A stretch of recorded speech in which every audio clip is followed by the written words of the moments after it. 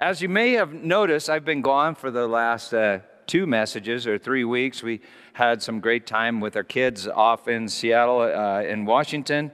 3 weeks ago, we finished our series through 1st and 2nd Peter, and I introduced a series that I plan to start in September, on September 8th. I'm calling it The Gospel, New Ancient Foundations, 8 messages, shorter messages on foundational truths that undergird the simple gospel.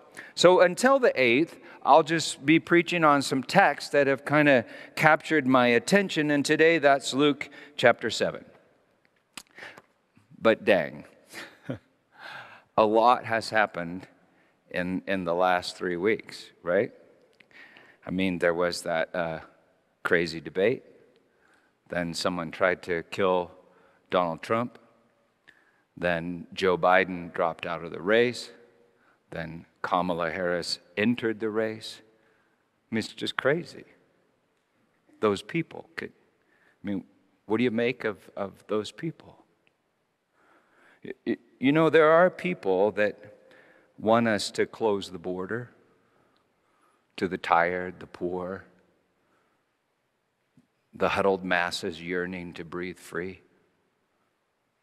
And there are people that want us to open our border to criminals that would abuse our tired, our poor, and our huddled masses longing to breathe free. I mean, could you believe those people? Apparently, there are people that want to take the life of the unborn. And Jesus is the life. And there are people that want to take the choice of young mothers. And love is a choice. To choose the good in freedom. God is love. Now, I know there's a whole lot more to be said about all of that, but those people, I mean, can you imagine those people? So if you would, take just a moment, think of those people, and pray this prayer with me.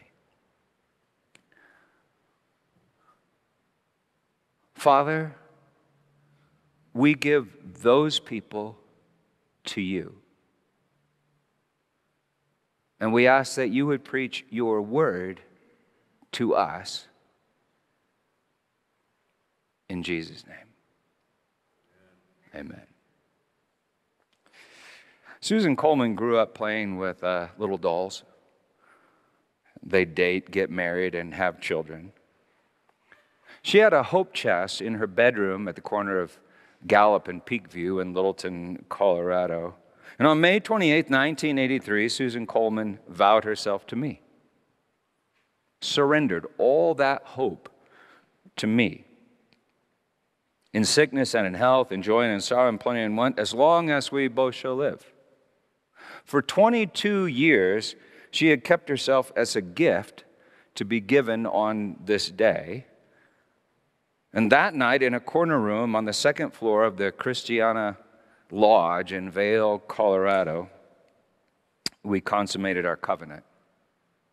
Consummated our covenant in a passionate, intimate, uninhibited, free, and holy communion. She gave herself to me, body and blood, like an alabaster flask filled with perfumed oil, a fragrant offering. Now, imagine if on the morning of May 29th, Susan rolled over and on my pillow, she found this. A wad of bills. And a note that said, "That was great. Hope this is enough." Imagine how she'd feel. I wonder if Jesus ever felt that way. Feels that way. Or spin it around.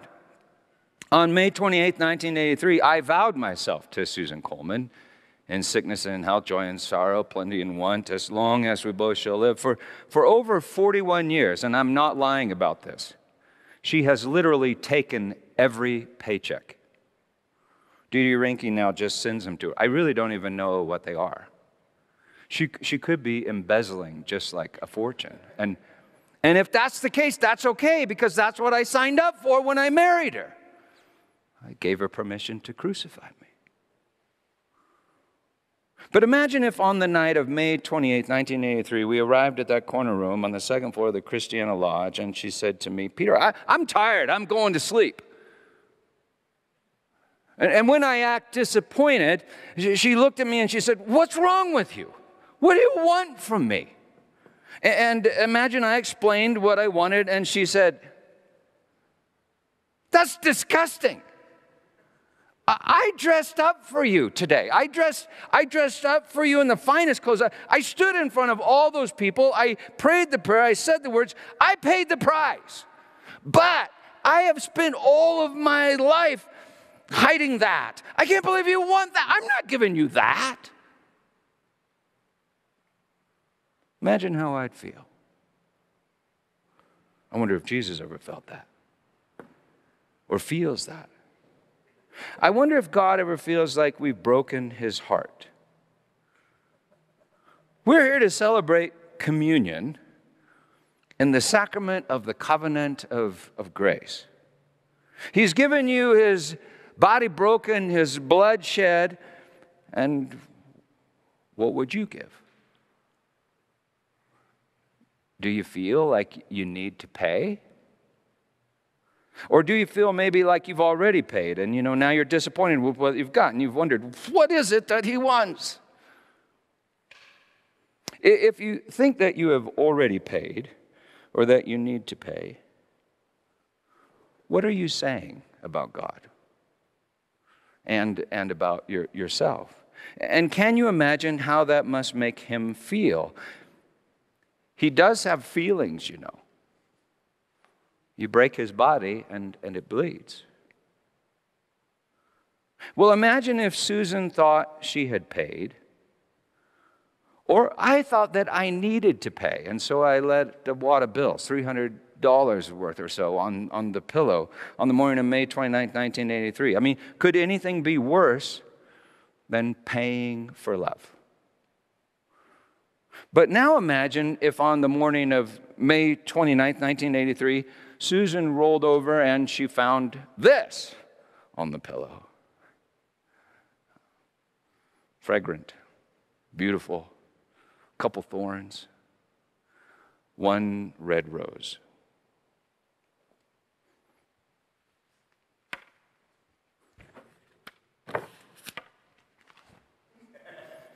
Well, that would be different, wouldn't it? It would be different. And yet, what's worth more, $300 or one red rose? I think the $300, I think it would have broken her heart. And yet, did you know you can go to Costco, and if you go at the right time, you can get, you can get like, the way I think like 150 red roses for $300. Do you ever wonder, God, what is it that you want? I mean, seriously. In front of all those people, I came forward, I prayed the prayer at the end of the Billy Graham crusade. I dress up for you, I go to church, I pay the tithe to you. I never say the F word like those other effing people, but this isn't working. Love, joy, peace, patience, faith. What is it that you want? Luke 7:32. Jesus says, we played the flute for you, and you did not dance. We sang a dirge, and you did not weep. For John the Baptist has come eating and drinking, and eating no bread and drinking no wine, and you say he has a demon. The Son of Man has come eating and drinking, and you say, look at him, a glutton and a drunkard, a friend of tax collectors and sinners. Yet wisdom is justified by all of her children. Wisdom has children. That's weird. Wonder what they look like. One of the Pharisees asked him to eat with him, and he went into the Pharisee's house, the house of the Pharisee, and reclined at table. And behold, look, a woman of the city who was a sinner, when she learned that he was reclining at table in the Pharisee's house, brought an alabaster flask of ointment. In those days, people would recline at table. They would recline around this low table with their feet stretched out behind them. They'd be leaning on one elbow. So Jesus was invited to this banquet by a Pharisee named Simon. Pharisaios in Greek, it means something like a separated one. They were the separated ones. It was expected that first Simon would provide water for washing the guests' feet. Secondly, Simon was expected to greet a friend with a kiss on the cheek, or if it was a rabbi, a kiss on the hand. Thirdly, it was common to anoint an honored guest with oil. Simon does none of these things.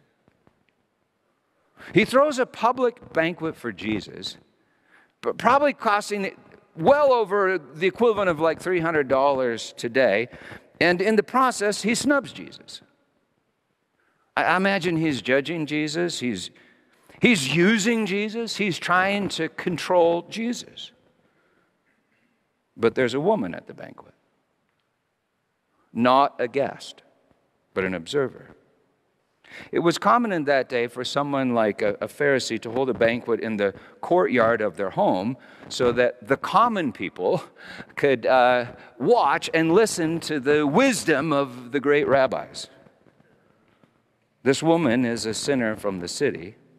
Almost certainly she's a prostitute, and for some reason, Simon knows who she is. I'm sure pretty much everyone in town knew who she was. She has an alabastron in Greek. It's an alabaster flask of perfumed oil. Alabaster is a soft rock, usually gypsum or calcite. So an alabastron is an earthen vessel for holding anointing oil. An empty earthen vessel holding a bit of oil, and oil is the symbol of the Spirit of God. She has an alabaster flask of perfumed oil, probably hanging around her neck. Many women had them in that day, but for this woman, in this profession, that ointment would have been particularly important for plying her trade. Verse 37, and behold, a woman of the city who was a sinner, when she learned that he was reclining at table in the Pharisee's house, brought an alabaster flask of ointment, and standing behind him at his feet, weeping, she began to wet his feet with her tears, and wiped them with the hair of her head, and kissed his feet, and anointed them with the ointment. Now, when the Pharisee who had invited him saw this, he said to himself, if this man were a prophet, he would have known who and what sort of woman this is who is touching him, for she's a sinner. And Jesus answering said to him, Simon, I have something to say to you. And he answered, say it, teacher. A certain moneylender had two debtors. One owed 500 denarii and the other 50. When they could not pay, he canceled the debt of both. Now, which of them will love him more? Simon answered, well, the one, I suppose, for whom he canceled the larger debt. And Jesus said to him, you have judged rightly. Then turning toward the woman, he said to Simon, do you see this woman? I entered your house. You gave me no water for my feet, but she has wet my feet with her tears and wiped them with her hair.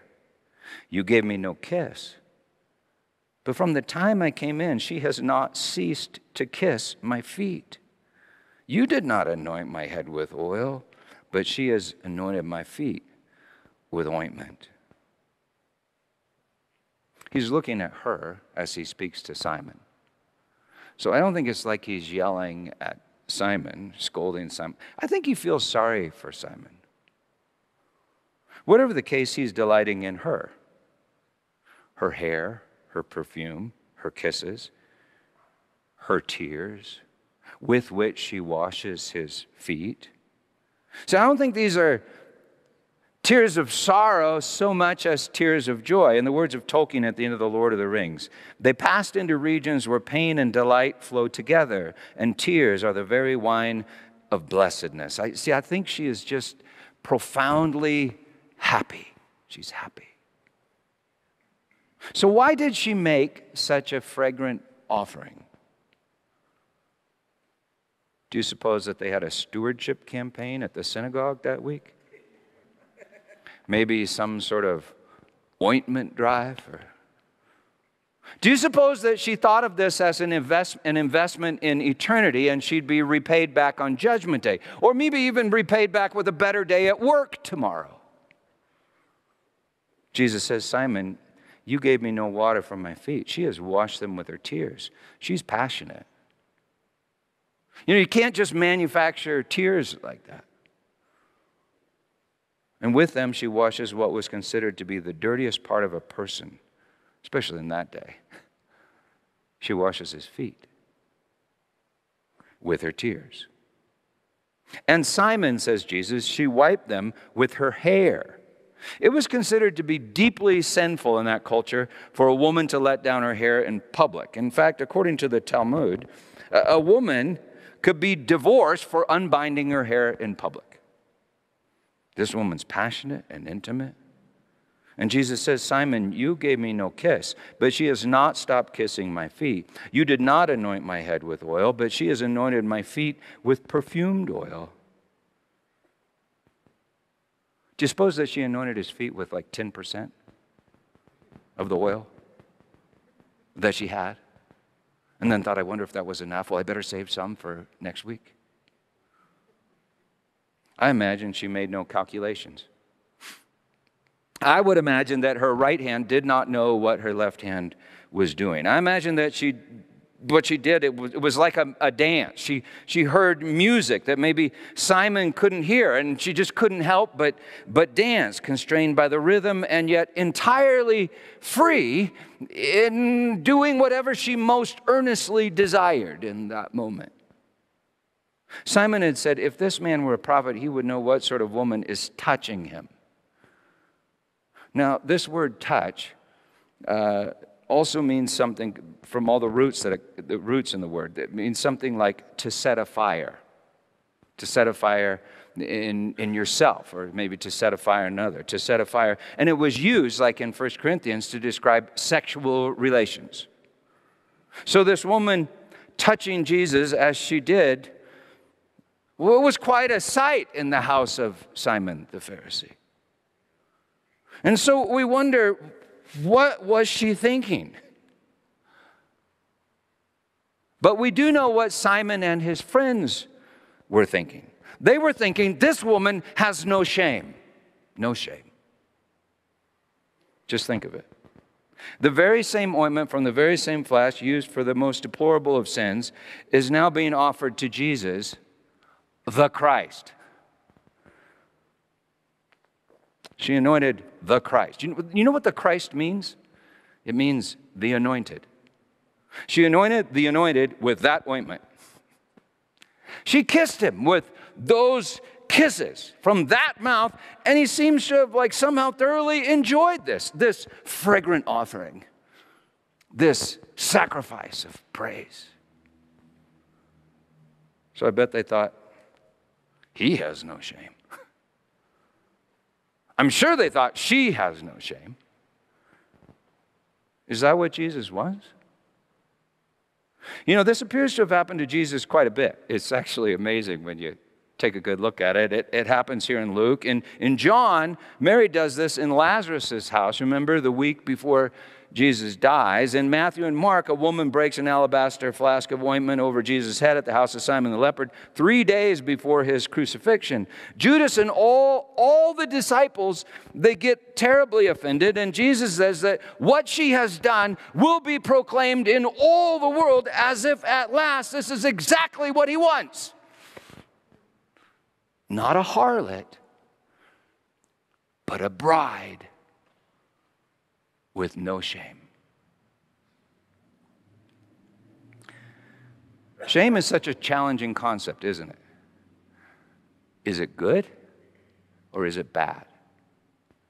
Or both? Fortunately, in Scripture, it's defined right from the start with a story. The man, Adam, and his wife were both naked and unashamed in paradise. That's the garden of delight on the holy mountain.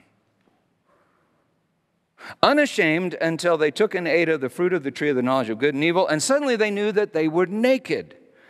And so they covered themselves with fig leaves. And you see, we all know what that feels like, right? It's called shame. Probably felt it ever since you were like, I don't know, maybe 2 or 3 years old. So is it good or bad? You know, God's very first commandment given to naked Adam and naked Eve before the fall was to be fruitful and multiply. And I can draw a diagram for you if you need me to, but that's impossible to do if you're covered in fig leaves. That is, if you are always ashamed. They covered the very spot where they each knew that a part of themselves was missing. It's the very spot where two become one flesh. And so it must be the same spot where one flesh named Adam had become two. And God did that. Why did he do that? He put Adam to sleep and made two out of one, and then commanded them to make one out of two. You remember why he did that? He did that because Adam was alone and could not find his helper, in Hebrew his Azer, who was with him. And Scripture makes it clear, God is our Azer. God is our helper, our Savior. Adam was alone, and it's the first thing which God declares to be not good, which means evil. But of course, Adam does not know this, for Adam doesn't have knowledge of good or evil. I mean, I hope you notice that in the story.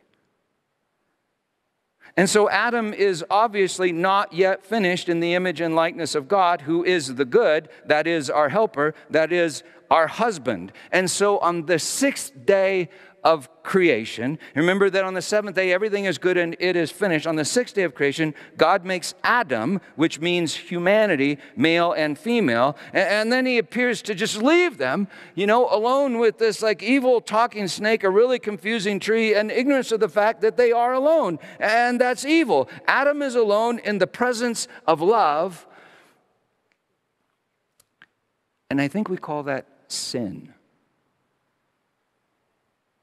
It translates the Greek word hamartia, which is made up of the prefix ha or ah, which means something like no or not, and martos, which means part or portion.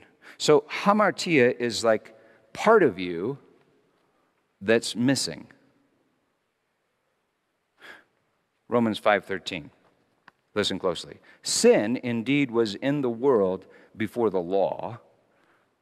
That's the knowledge of good and evil, right? Isn't the law the knowledge of good and evil? Sin was a commandment. Don't eat from that tree. Sin was indeed in the world before the law was given, but sin is not counted where there is no law. Romans 7:9. I was once alive, writes Paul. I was once alive apart from the law, but when the commandment came, sin came alive, and I died. See, I think Paul is talking about himself. And he's talking about every little kid. That is all of Adam and every Adam. So you were once alive apart from the law until you learned to judge yourself and you realized that something was missing. And you began to hide. Romans 14:23. Whatever does not proceed from faith or faithfulness. There's one word that's translated both faith and faithfulness. Whatever does not proceed from faith is sin. So what was Adam missing on the 6th day of creation before the fall? Faith in love and the word of love. God is love, who is our helper, who is our husband. So original sin is original ignorance of love. And every baby is born ignorant of love. But you don't blame babies for that ignorance, or at least I hope not. We don't blame babies, at least not until they come to know some good and evil, act out of their own faithlessness, and begin to hide in shame. Justifying themselves with themselves, creating an ego, a false self, a prison called pride, and an enlarged and fortified earthen vessel that is an alabaster flask, if you will. An alabaster flask in which each of us is trapped and alone, but beginning to know it's not good to be alone. And it's like a part of me is missing. But we have this treasure in earthen vessels, wrote Paul. I think it's the Spirit that God breathed into the dust in the very beginning. And the Spirit of Christ, who is the beginning, and also the Word, by which we are created, saved, and sanctified, finished in the image of God. In his book, Release of the Spirit, Watchman Nee wrote this: the alabaster box, or flask, must be broken. If the alabaster box is not broken, the pure spikenard will not flow forth. Strange to say, many are still treasuring the alabaster box, thinking its treasure exceeds that of the ointment, the perfumed oil. He's saying that our pride must be broken. He's saying that our soul must be opened in order for the Spirit to flow, so our souls can breathe, so that we can commune with God and one another in one Spirit. One breath, one river of life, one Lord, one faith, one baptism. 1 Corinthians 6, 16 through 7. Listen closely to what Paul wrote. This should blow your mind. Do you not know that he who is joined to a prostitute becomes one body with her? For as it is written, the two shall become one flesh. That's why it hurts so much when you join yourself to someone, prostitute or whomever, and then break that union and join yourself to another. It's ripping a body apart. Do you not know that he who is joined to a prostitute becomes one body with her? For as it is written, the two shall become one flesh, but he who is joined to the Lord becomes one spirit with him. Whew. We are the body and bride of Christ, according to Paul. So maybe this is exactly what Jesus, our helper, actually wants. A bride with no shame. A bride who loves him passionately, intimately, uninhibited, and free. So, practical application point. Do that.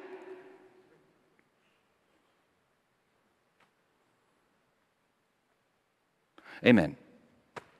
But I know you're thinking, well, do what exactly? Okay, I'll read it. Luke 7:44. Look, she wet my feet with her tears, wiped them with her hair, covered them in kisses, and anointed them with her fragrance. Do that. How do we do that? Next verse. Therefore I tell you, her sins, which are many. So Jesus isn't saying she's some kind of noble prostitute or something, right? I mean, he's not saying she did not sin. Jesus is not excusing her. Her sins, which are many, are forgiven. Apheontai, perfect passive indicative of aphiemi, to forgive or to let. So literally translated, therefore, for this reason, I'm telling you, Simon, her sins, which are many, have been forgiven, have been allowed. For look, she loved much, but he who is forgiven little loves little. Confused scholars can debate the meaning of all those verbs in the Greek and stuff, but it's very clear from the story that the one who knows that she's forgiven much loves much. And loving much is all that God, who is love, has ever required. So the one forgiven much loves much, and it's abundantly clear from the story that the one forgiven much has necessarily sinned much. And so this fall, John Perch, even though he doesn't know this yet, but John Perch will be teaching our midweek class and interactive discipleship program, the Sanctuary Sin Much program. Step 1, sin much testing in order that you can find your sin gift. Step 2, interactive courses in fornication, murder, debauchery, larceny, disco dancing. Step 3, forgiven much, you will love much.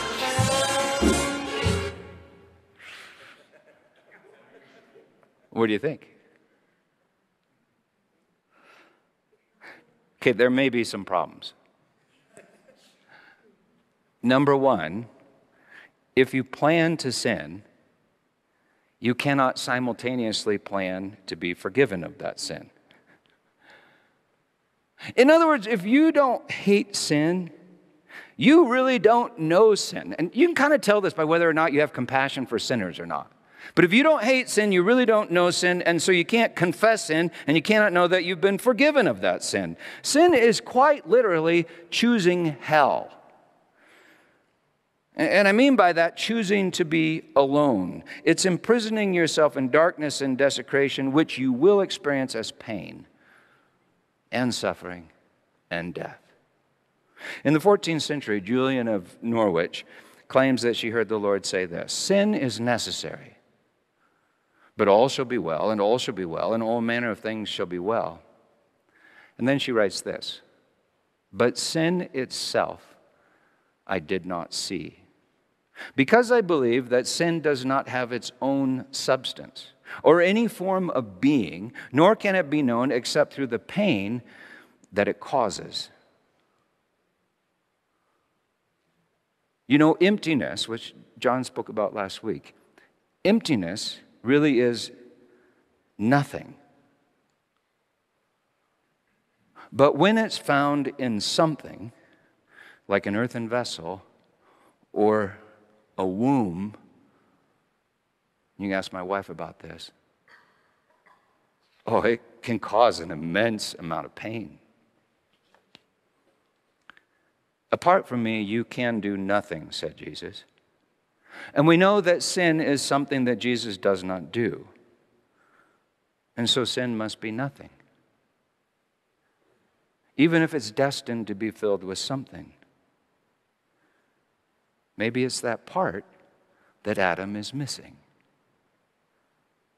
Okay, second problem with the Sin Much program.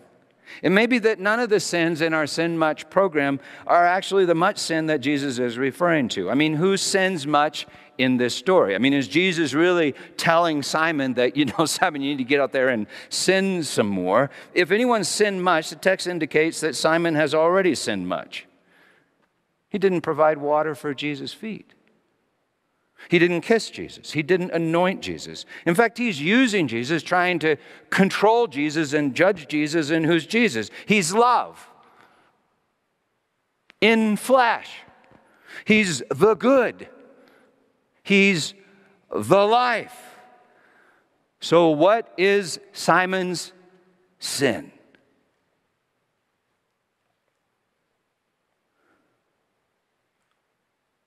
Simon's using the knowledge of love to not love. Simon's trying to use love to create his own life rather than sacrificing his own life to the one who is love. Simon's trying to judge love, use love, control love for his own ends, and God is love, and Jesus is love in the flesh. Simon's treating Jesus like a what? A harlot. Maybe that's why Jesus was so sympathetic to harlots. And why harlots seem to have no trouble understanding the gospel. Jesus. They both knew the pain of $300 left on a pillow. They both knew the pain inflicted by folks who think that they can pay for love, or who have already paid for love and are now disappointed. She knew.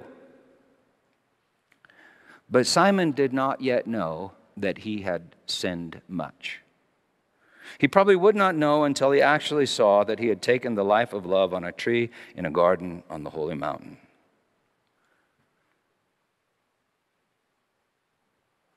And that sin is a sin in which we have all participated. It's just that pastors and Pharisees are more skilled at hiding that fact from themselves. We have each and all taken the life and crucified the Lord of love. In the middle of our story, Jesus tells Simon a story, saying a certain moneylender had two debtors. One owed 500 denarii. That's probably about $200,000 because a denarii was a day's wage. And the other 50, probably about $40,000. Now, if God is a moneylender, how much would you owe? Yeah, everything, right? For what do you have that wasn't first given to you by God? And if God is a moneylender, how much could you pay that wasn't already first given to you as a gift? Well, nothing, right? In Matthew 18, Jesus tells of a debtor forgiven a fortune by a king, a debtor who won't forgive a pittance that he thinks is owed to himself by a friend. When the king finds out, remember, he throws this guy in prison until he pays all that is owed, which means that this man will remain in prison forever. Or until he believes that he has faith that all that is owed has always been forgiven by the king, which is the king's judgment from the very beginning. So if you think that you owe God anything that hasn't already been forgiven you, oh, you have trapped yourself in the deepest, darkest prison. Simon's been forgiven, and yet he's not forgiven. For he has trapped himself in his own prison until he finally hears the judgment of the king. And that probably could only happen if the king were to descend into his prison. The moment you think that you can pay, you implicate yourself as a thief, for with what could you pay other than the life that has already been given? Some of you are trying to pay. No, all of us are trying to pay, and it's only sinking us deeper into debt. For if we owe anything to God, it's gratitude for grace, a sacrifice of praise, a fragrant offering. Well, God's not a moneylender. Got to be clear on that. God is the creator of all things. But Jesus says to Simon, one owed 500, one owed 50. When the moneylender saw that they could not pay, he canceled the debt. Charizomai, sometimes translated forgive. Aphiemi is also translated forgive. Charizomai is translated forgive. From charis, which means grace, they could not pay, and he graced them. You means good. You charist, good grace, Eucharist. You cannot pay. And at the cross, you see that God has always graced you. The Lamb was slain from the foundation of the world. Did God ever have any illusions that you could pay any debt to him at all? No. Of course not. But you did. And we do. And that's why we're all miserable like Simon. We each owe until we know that we cannot pay but have been forgiven. And even this knowledge is a gift of grace. And I think we call it faith. It's a little crazy to think about, but it's like we've been all given absolutely everything except the knowledge that we have all been given like absolutely everything. That is the knowledge that God is grace. Grace is relentless love. In the garden, Adam and Eve are given everything except one thing: the knowledge of good and evil. And what is the good? Well, God is the good. God is relentless love, which is a communion of life. God is grace. And to be known by grace is to give birth to faith. So we don't actually have a sin much program, but I think God has a love much program. Step one, create Adam, mankind with grace. Step 2, allow Adam to take grace and obtain the knowledge of not grace, that is evil. Step 3, where Adam took grace, reveal that you have always given grace, which is the good, that is yourself. Step 4, by grace create faith in grace in Adam, finished in the image and likeness of love. Grace is relentless love.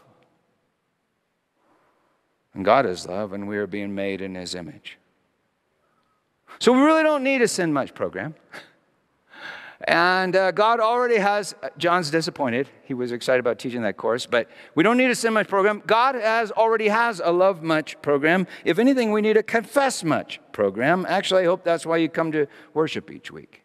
And it should be the substance of any community life program during the week. In some form, we must always confess, step 1, I've sinned. And step 2, hear a brother or a sister tell us, in the name of Christ, the judge, you have been forgiven. That's a program. But you don't need to wait for a program. It should be every breath, expiring and inspiring. That's what life is. I don't know if you knew this, but there's an election in November. And I think that's why this text kind of captured my attention. Because you see, I really believe this. Satan will do this. He will do all he can to do this. That is, use the election to get you to focus on the sins of other people. That's the way of the principalities and powers of this age.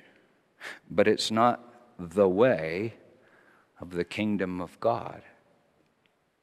So I'm not telling you for whom to vote.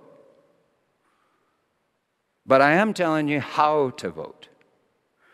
Always vote with much love. So only vote after you have confessed much sin. Not other people's sins. Your sin. For myself, it means I need to pray something like this. Father, I don't love the unborn.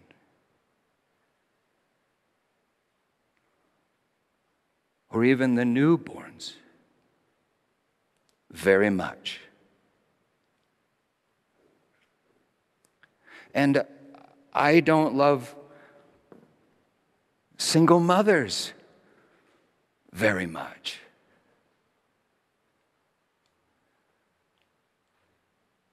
Frightened women and sex workers who would weep, they'd weep at your feet if they could only see your face and hear your voice.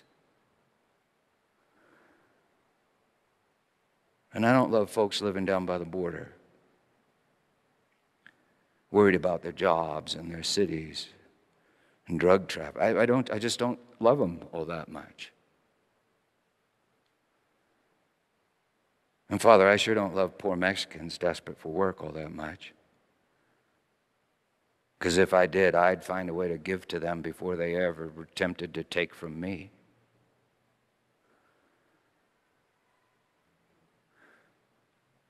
Jesus, King of the Jews. I don't love the Jews.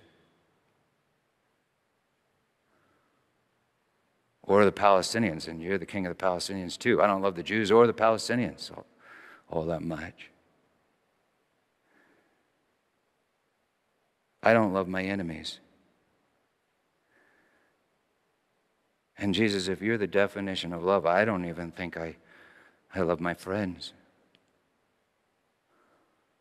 Father, I don't love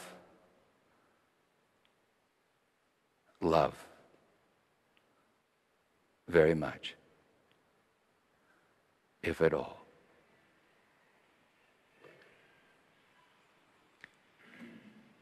You ever prayed something like that? You know, even in praying that, I don't love, something inside of you does love, and just did love. I think it's faith. in grace. Relentless love. Confess, Father, you should pray this. I need to pray this a lot. I hope you pray this a lot. Father, it's like I'm trying to just constantly exalt myself. Pray that, and something in you just humbled yourself. Confess, Father, I'm like constantly trying to justify myself, and something in you has already been justified. Confess, God, I can't save myself, and your faith just saved you. Confess, God, I can't do anything, and then you will know, well, it was your faith then that just made that confession. Luke 7:47. Therefore, I tell you, Simon, her sins, which are many, have been forgiven. Look, she loved much, but he who is forgiven little loves little. And he said to her, your sins have been forgiven. Now, he's already said that her sins were forgiven, and it seems that she's already confessed her sins, but it's like Jesus seems to really enjoy repeating the fact, your sins have been forgiven, and she seems to really enjoy expressing the fact that I'm a sinner that's been forgiven by him. I mean, she's not like groveling in her shame. It's more like she's swimming in God's grace and exuding God's grace, giving birth to God's grace right now, right here, even now in us. I think God forgets our sins, like Scripture says, because ultimately they're nothing.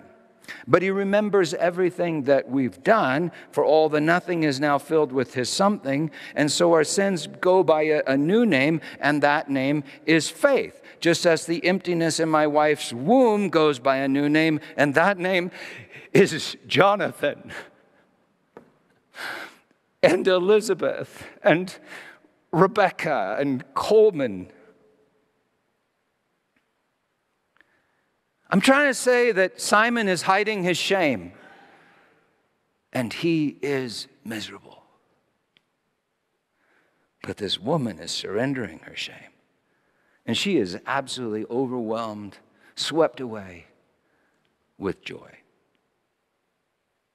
It turns out that what Simon fears is the very worst of hells is the very thing that this woman now discovers to be the very substance of heaven. Communion. Verse 48, and Jesus said to her, your sins have been forgiven. 49, then those who were at table with him began to say among themselves, who is this who even forgives sins? See, the Jews understood that every sin is actually against the Creator and his word. Against you and you only have I sinned, wrote David in the Psalms. Verse 50, and Jesus said to the woman, your faith, literally the faith, there's one Lord, one faith, writes Paul. So the faith of you, literally the faith of you has saved you. Go in peace. Your faith has saved you. When Jonathan, our firstborn, was born, she said, look at my beautiful baby. But she was painfully, wonderfully aware that she did not make that baby. That baby was given to her as a gift. Given to her and given through her. Apart from me, you can do nothing, says your helper. So if you think you can have faith apart from him, it's not faith. It's sin. And it isn't free will. It's a will imprisoned in an earthen vessel that's been constructed with lies straight from the father of lies. Listen to what Paul writes. I have been crucified with Christ. It's no longer I who live, but Christ who lives in me. So who's talking? It's not Paul. He's dead. He just said so. How could it be Jesus? Or how could it be the Christ? Because there's talking about the Christ. You see, maybe there is no Christ or Paul. There is only Christ and Paul. Christ in Paul and Paul in Christ. That is two that are one. And we call this faith. I have been crucified with Christ. It is no longer I who live, but Christ who lives in me. And the life which I now live in the flesh, I live by the faith of the Son of God who loved me and delivered himself up for me. Saved by grace, we give birth to faith, and faith grows into a kingdom. Now, I don't know if any of you or some of you watching online, if any of you may have had this thought at a certain point, hey, preacher boy, are you suggesting that Jesus and this prostitute engaged in some form of hanky-panky in front of all those people in the house of a Pharisee? No. I'm preaching that Jesus and his bride experienced a moment of communion in the covenant of grace and begat faith in the house of a Pharisee. I'm saying that on the night that Jesus was betrayed by all of us unfaithful people, he took bread and he broke it, saying, "This is my body given to you. Take and eat and do it in remembrance of me." And in the same way, after supper and having given thanks, he took the cup and he said, "This cup is the covenant." It's a marriage covenant. This is the covenant in my blood, poured out for the forgiveness of sins. Drink of it, all of you, and do it in remembrance of me. This is how he turns the great harlot into the bride. This is how God creates Adam in his own image, the image of love. He forgives much. The lamb that was slain from the foundation of the world. He forgives much, and so we sin much. We're allowed to sin much. And then we see that we have always been forgiven much, and then we all love much. We love much for all time and for all eternity, and love is outrageously happy. So we invite you to take a piece of bread and dip it in the cup. This is what's missing. Adam.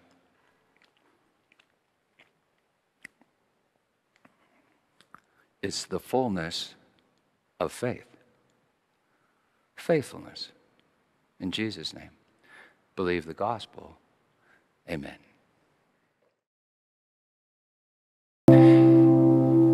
You know, Anthony, I think that confusion you were feeling between those two songs is the edge of the 6th day and the 7th day. There's this really cool thing in the Revelation. I think it's at the end of I should know because they wrote a book on the Revelation, but at the end of I think when the 6th seal is opened in heaven, there's silence. And that's weird because he's already seen the 7th day, and every creature in heaven and earth and under the earth and in the sea and all that is within them is constantly singing.